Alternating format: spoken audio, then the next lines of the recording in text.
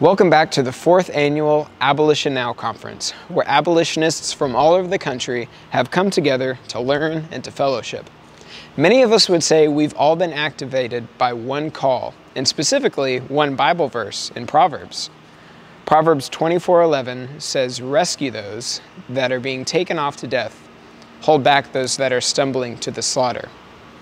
It's a stark reminder that this is God's commandment to us, not just a suggestion. But what does that look like to carry it out in practice? Rescue Those seeks to answer that question.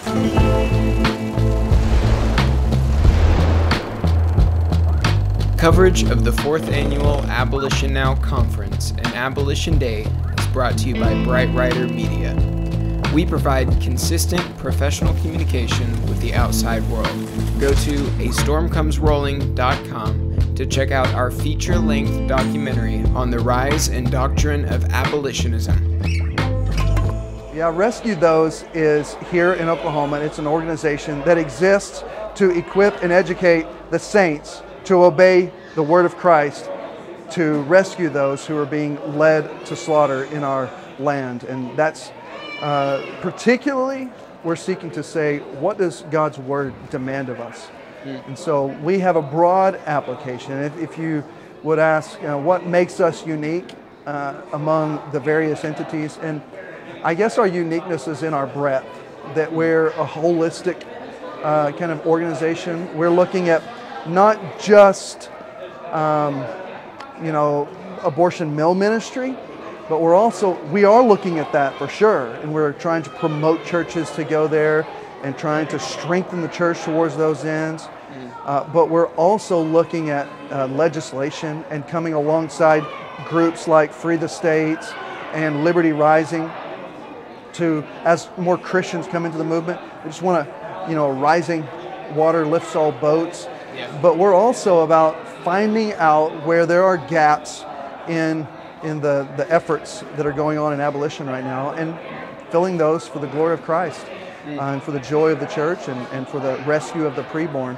So recently, I wrote a booklet on in vitro fertilization. We didn't see a good full-orbed approach to it. So we wanted to say, well, what does the scripture command of us regarding in vitro fertilization? Yeah. And we've done that. We have this booklet, How Can We Rescue Those Being Taken Away to Death? Yeah. That was a big need among the various booklets and things that are out there. We also participated with Bright Rider to produce a documentary that covers the story of the awakening of abolitionism in Oklahoma. And, so we're trying just to be faithful and say, God, what do you want us to do? And where are there holes or gaps that we could fill for your glory? Yeah. So as far as the roadmap, where are y'all wanting to go? If you had all the resources in the world, where do you want to take Rescue Those? Yeah. Well, we're interested in turning some of our booklets into Spanish to provide Spanish resources. We're also looking at producing more booklets. We've got another conference coming this year in 2022. We also are looking at creating more episodes with a docu-series with Bright Rider Media on various ethical issues, and just tackling them and saying, what does God's word demand of us, and what's going on out there right now, and how must the church stand up and speak to the injustices that are going on.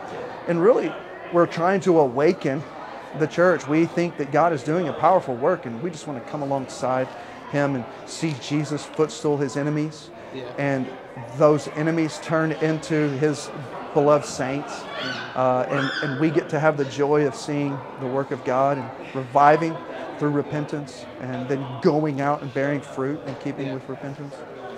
So where can people go to help out? How can people help out? Yeah, rescuethose.com is where you can go. There's a page there where you can donate, you can buy t-shirts and hoodies, and you can buy the documentary, you can buy our booklets.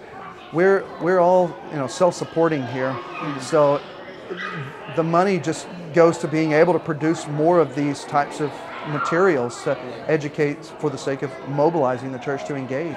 Yeah, because this isn't a parachurch organization, it's a multi-church organization. Yeah, right? there's just, right now it's elders from two churches, from the church where I pastor, Grace Community Church of Elgin, and where Brett Baggett pastors, Ecclesia Muskogee. So it's just a couple churches, you know, working towards this. Yeah. Awesome. Thank you, Dusty. Thank you, bro.